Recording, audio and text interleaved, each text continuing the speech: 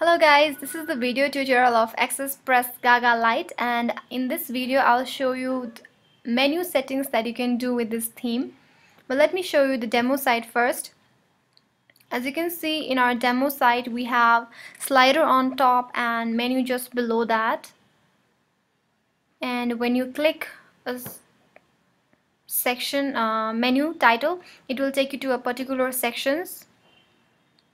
Well, this is some of the feature that we have in AccessPress Gaga Lite, and I'll show you those settings and how you can change that. Let's log into your WordPress. Then you need to go to Appearance and then click on Customize.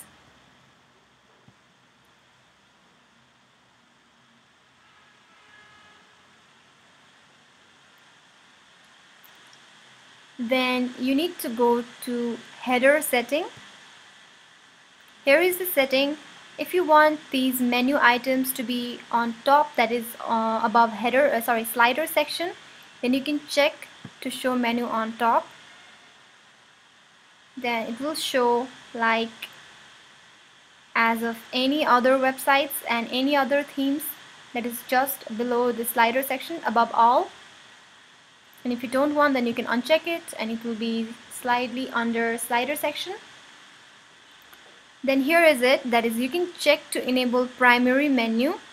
Well, these are all the sections that we have in our home page. But if you want to show your separate menu set on your header menu, then you need to check this thing and you need to save and publish. After this,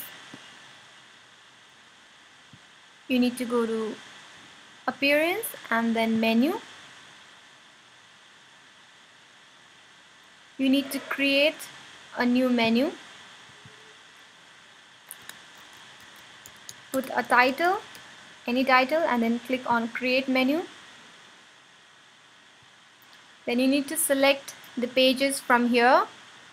You need to select Posts, or you can also select Category. I'm going to select Home Page, About Us. I'm going to delete one extra page, moving it. I'm going to select some categories like Portfolio, Team, Service, and click on Add to Menu. And then make sure you check this primary menu and click on Save. Now after you have created a menu and selected this menu set as primary menu, now let's see how this will show in our website's homepage.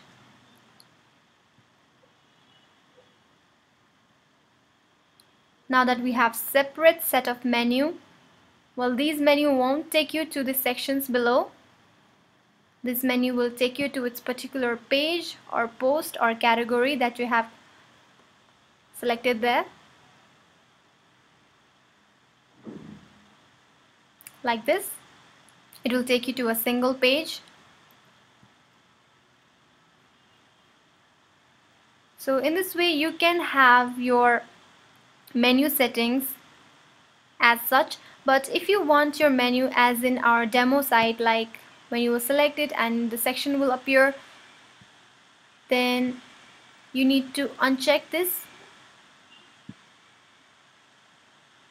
and click on Save and Publish.